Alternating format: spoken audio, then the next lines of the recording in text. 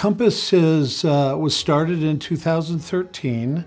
It was actually a group called Wadley and Associates originally, and Dave Grove, Dr. David Grove and I bought the practice. There were 12 clinicians at the time, and now today we're at 35 clinicians, full and part-time.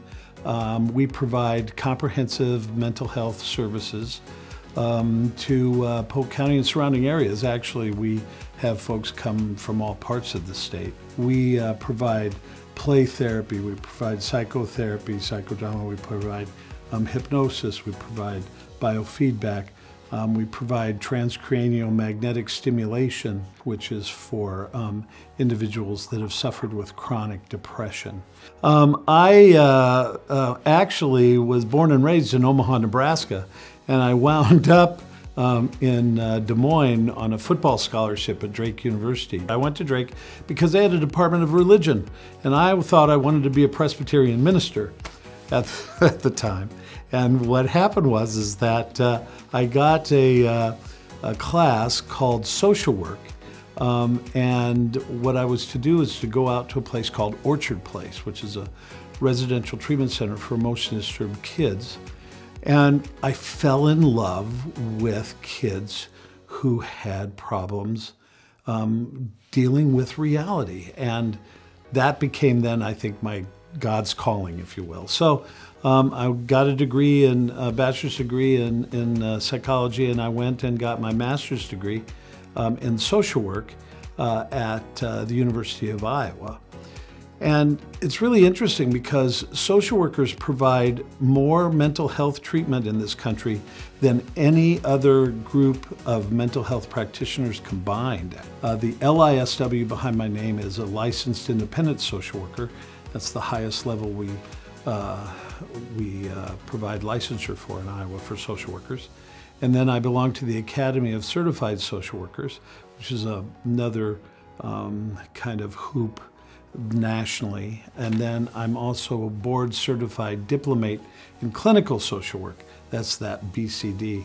So I always kind of say, people ask me that question and I go, well, I'm an LISW, ACSW, BCD, HIJK, LMNOP, you know, because sometimes all those things get lengthy and lengthy.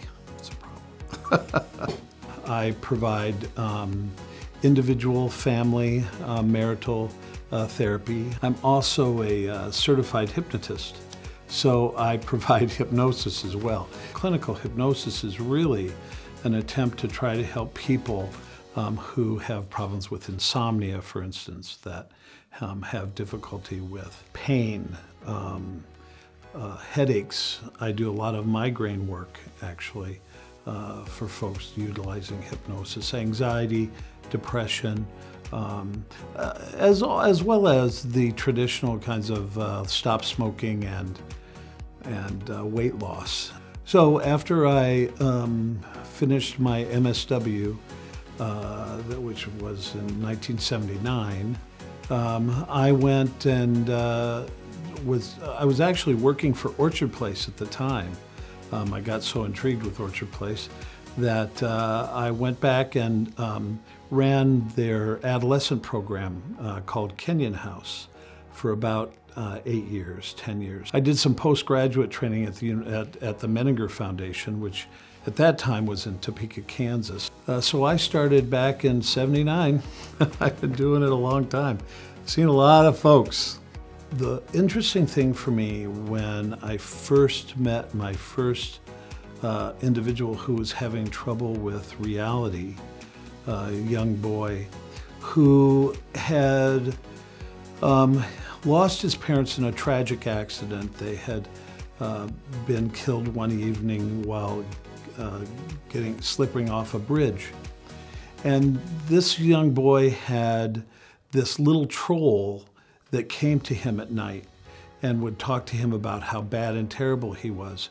And the troll to him looked so real that he would wake up with night terrors, and he was thinking that he needed to kill himself. And as we worked on the process with him and trying to discover what was going on, what we found out is that evening his grandparents came to stay with him while his parents went to a movie. And he was so mad at them that he wished them dead. And unfortunately, they slipped off a bridge and died. That trauma, which of course he had nothing to do with, but that trauma had become so incredibly difficult that it manifests itself in a little troll that was telling him to kill himself. It's amazing. So it's so unique, it's so interesting to me, and not just with children, but with us adults as well. It's fascinating work. I'm always amazed at the clients that I have, their process of attempting to develop and cope with things that are so hard and so difficult, and their resilience.